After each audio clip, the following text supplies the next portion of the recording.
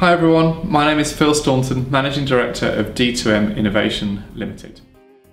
This short video just gives you an introduction to the product design process and what the benefits are of product design to people who are looking to launch new product ideas. So, what is product design?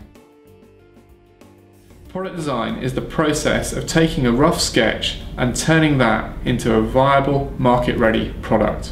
So it includes research into existing technologies, ergonomics to ensure that actually it's the right size to be used effectively, improving the functionality, designing it for manufacture, all of those different elements.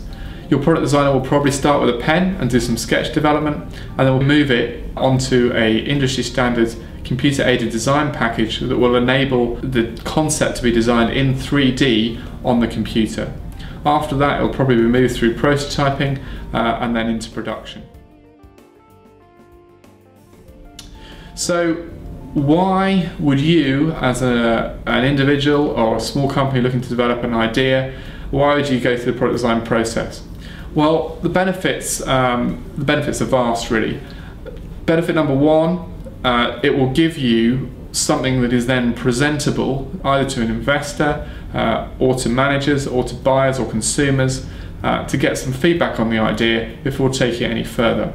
So good sketch concept development work or a nice CAD model that's rendered up to look like the final product, that's going to be something you can put in front of people to present and get feedback. Secondly, the product design process may well further enhance your intellectual property protection. So a good product designer will add functionality, find better ways of doing things, and all of that can go into your patent application. The product designer will also design the external appearance to make it look visually appealing, to have that wow factor, and that might again enhance your intellectual property protection by giving you the chance to register that design. Also, if you're looking to take this idea to market, the product design process is likely to add value. It's likely to result in a better product that is going to be more appealing to the consumer. Finally, the main point of product design is that a good product designer would ensure that your product is cost effective to manufacture and to produce. Obviously, if you take a rough sketch to a factory, potentially in China or in this country, they're not going to be able to produce the product from it.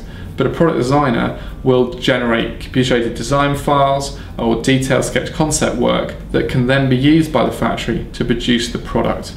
Prior to that, the design work is probably going to be used to produce a prototype to confirm the design. And again, the product design process is an essential part of getting the concept to a point where a prototype maker can then develop your prototype. So I guess the final question then really is, how do I choose the right product designer to develop my product? Well, I think really there's 6 things that you should look for when you're choosing a product designer. Point 1, choose someone who's going to design your product with you. What you don't want is a product designer who disappears off, comes back with something, tells you it's the right design, but actually it's not what you want. Make sure you're involved in the process. Point 2, you want to make sure that your product designer is not just visualizing the idea. You want to make sure they are fully considering how it works, the functionality, how it's going to be manufactured, what materials, all of that kind of stuff. So make sure that it's a detailed product design process for cost-effective manufacture, not just a visualization exercise. Point 3, meet your designer in person. This is quite important, and this relates to point 4, which is that you should choose a product designer who you get on well with.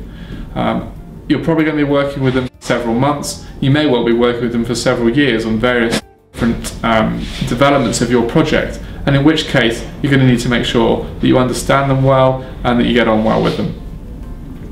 Point 5, pick the product designer based on their experience. Have a look at their previous work and make sure they've designed stuff that's from a similar industry sector to where your product is sold. And the final point is that if intellectual property is absolutely essential to the success of your product, make sure your product designer has a good understanding of intellectual property protection, i.e. patents and registered designs.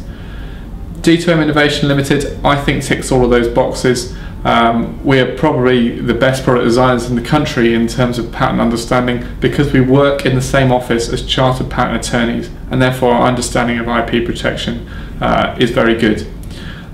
If you want us to quote for your project, please do get in touch.